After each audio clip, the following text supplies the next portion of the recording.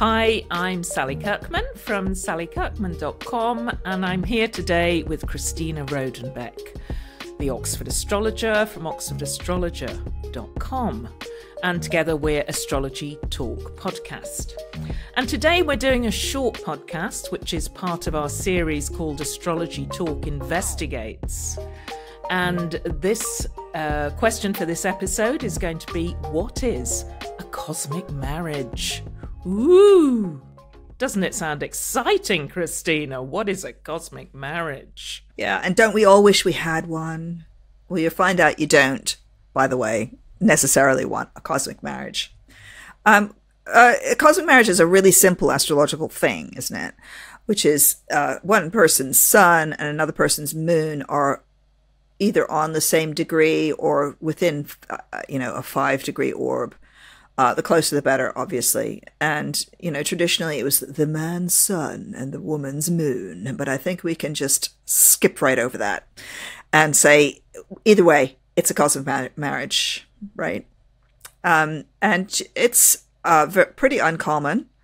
I have seen it in a lot of, not a lot, but in some married couples. And it does not predict necessarily a happy marriage. But it is a combined, it does show sometimes people who just cannot unglom from each other. They cannot live without one another, maybe. That kind of vibe, isn't it, with a cosmic marriage? And if the sun and moon are at the same place in the zodiac, then perhaps there is some kind of understanding of how the other person works or something like that. I mean, it's, maybe there is a deep inner understanding with it. But we're going to look at a couple of examples to try and flesh this out for you. And there's a classic example. And for those of you who are a little bit older, you'll remember who these people are.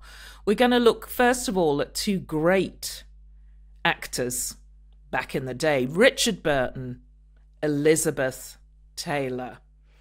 They're both very, very popular, charismatic actors, and they were together. They were in Who's Afraid of Virginia Woolf? They were in Cleopatra first. That's where they met. Okay, yeah. They met on the set of Cleopatra. And Who's Afraid of Virginia Woolf is quite a tempestuous story about a marriage that's actually falling apart a bit. And for those of you who don't know what happened with Richard Burton and Elizabeth Taylor, I mean, they got married, then they got divorced, then they got married again, then they got divorced. I mean, it was kind of, their personal life seemed to mirror what was going on, particularly in that Who's Afraid of Virginia Woolf. It was tempestuous, and everybody wanted to know more about this couple because they were just seen as this kind of wild and crazy love affair. Can't live with you, can't live without you. There was a feeling of great excess about them. Like excessive love, excessive drinking, she had sort of huge bits of jewelry that he would give her. And when they first got together on Cleopatra, it was a massive scandal because they were both with other people.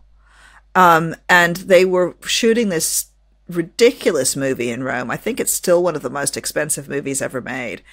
In Rome, and being pursued by the paparazzi around Rome as they had these, in cafes. So it was all very kind of its time. And then Who's Afraid of Virginia Woolf it's a fantastic movie if you haven't seen it. It's a great movie, which is about alcoholism, actually, partly. Both partners drink too much. But that's about much later on down a marriage. And it is maybe a reflection of them because they were terrible drinkers. Both of them had huge alcohol problems. And I think you can see all of those things in these charts. But the cosmic marriage is in Scorpio.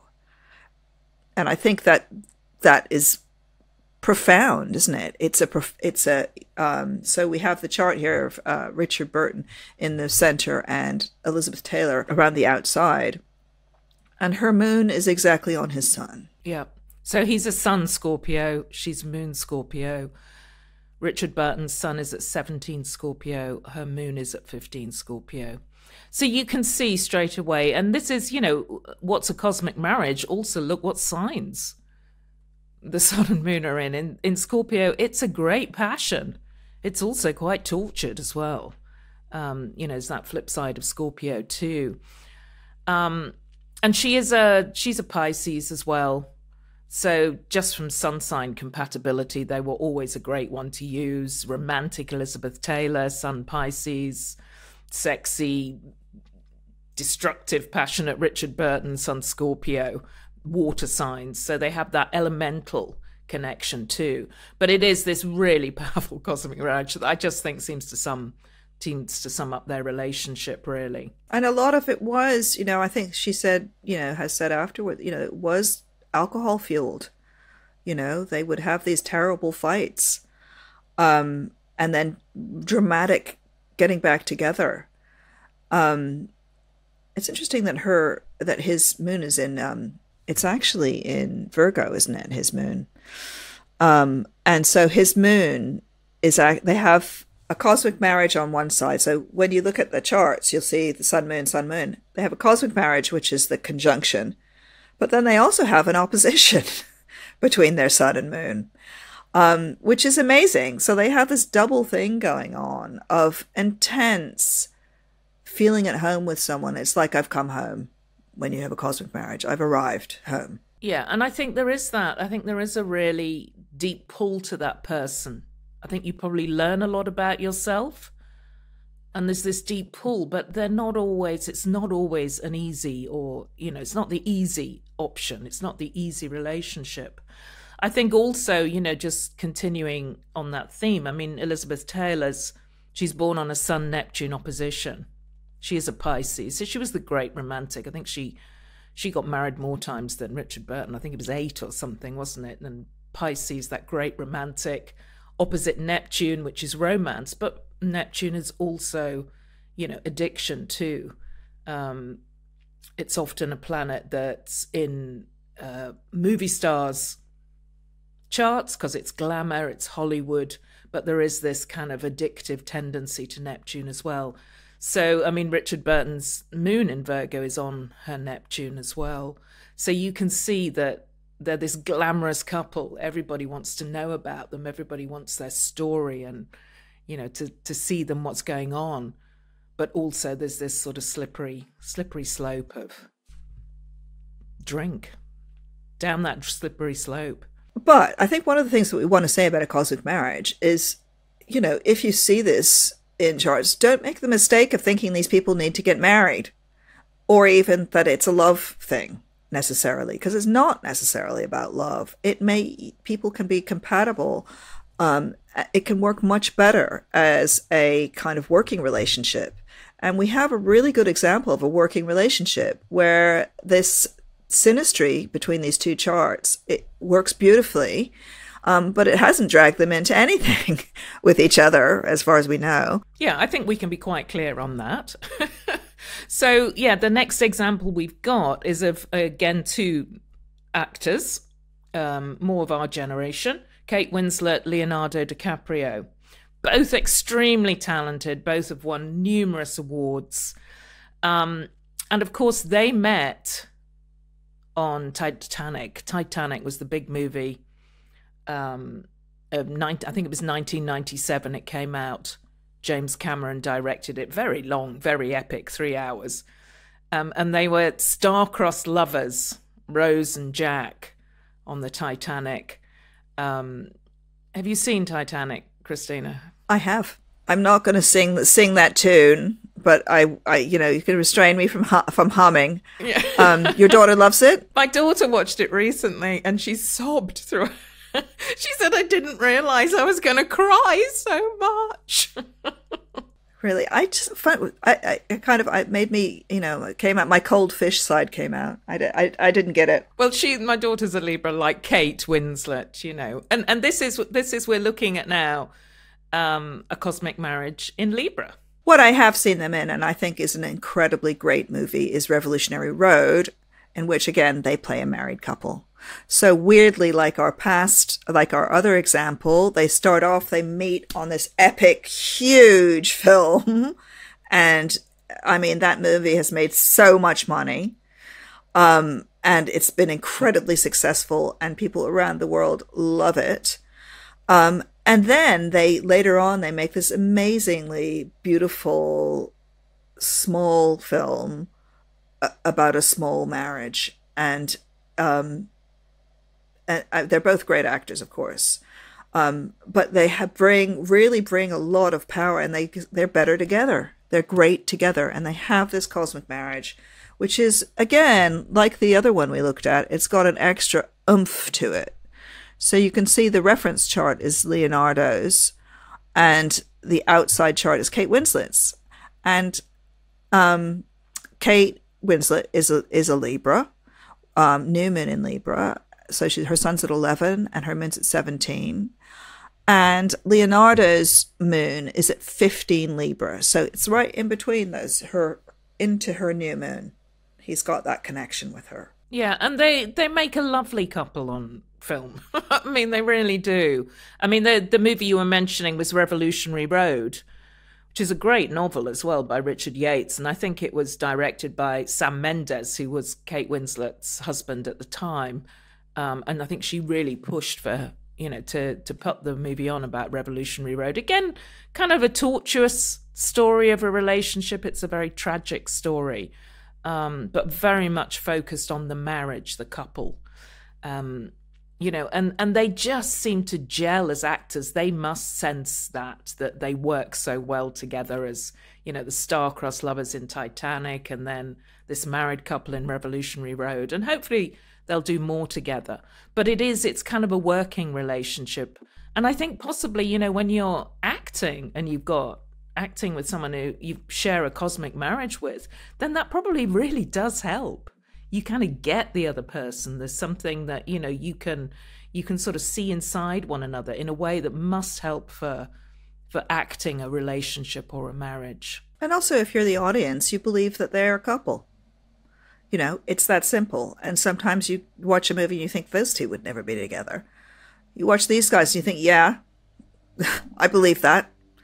And that's because of this cosmic marriage. And it shows a great working relationship. I mean, there are other cosmic marriages that they're well known. For example, the Queen and Charles, her son, had a cosmic marriage. Yeah, and I think just to say a bit more about that, it was the son's, the Queen's sun at 0 Taurus and Charles's moon at 0 Taurus, but his moon was up at the peak of the chart in his career sector, showing the importance of his mum as well. But she hung on there, didn't she, for 70 years? So kind of it like mummy ruled. He had to wait for the passing to become king. So yeah, it's a really powerful cosmic marriage between the two of them. And there's a legacy in Taurus as well, I was going to say. And we've just looked at another cosmic marriage in the Murdoch family, which is a double cosmic marriage between Rupert and his son James. Again, very long-lived parent who's not letting go. And there's something also about the cosmic marriage which can be a not letting go when maybe you should. There's a kind of... I'll use that word glommed again, but there's a kind of glommed togetherness about it. My own parents had a cosmic marriage, and they were married a very long time, and it was not a particularly happy marriage for much of that time. Actually, it was quite painful. And theirs was in Leo, so as you can imagine, there was a huge amount of drama and narcissism. Whereas with this one, with Leonardo and Kate, they are, this is in Libra and air sign. It's about relationships, but it's also about, talking things through, conversation, dialogue, literally dialogue. And so I think cosmic marriages, it's really important to think about what the sign is. So we've had the Scorpio one, which is just, Liz and Elizabeth Taylor, Richard Burton, which is quite tortured and scorpionic and was probably incredibly deep and passionate and sexy for them. And then this one between Leonardo DiCaprio and Kate Winslet, which is about talking, and about depicting a marriage. And then the one that you mentioned about the Queen and Charles is in Taurus, which is about staying steady, making things secure, keeping the nation steady. That's what she did. That was her job. And he feels that, he feels it. It's in Taurus. And then my parents being sort of melodramatic. And in the Murdoch case, it's on the Pisces Sagittarius, that square, which is a square that's ruled by the planet Jupiter, which is a planet of expansion. So it's not so straightforward, or, oh, we've got a cosmic marriage, everything's going to be happy ever after. And you need to dig a little deeper to see what sign it's in as well, and what that's going to tell you about it, as Christina's so lovingly explained there for us. Anything else we want to say about cosmic marriages? Who's in one? Let us know. How's it going? Yeah, how's it going? And really, don't be, I would say don't be seduced, by a cosmic marriage. Because it's one of those astrological phrases that people love. Oh, they've got a cosmic marriage. It's great. Well, is it? You have to ask the question. And it's not just, as with all synastry, it's how people are living their charts as well. So would Taylor and Burton have been happier if they'd both managed to get to an AA meeting, Well, probably, but...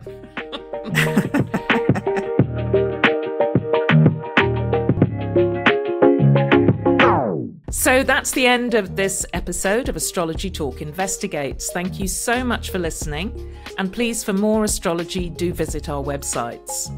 Also, make sure to subscribe so you don't miss any future episodes. Bye for now.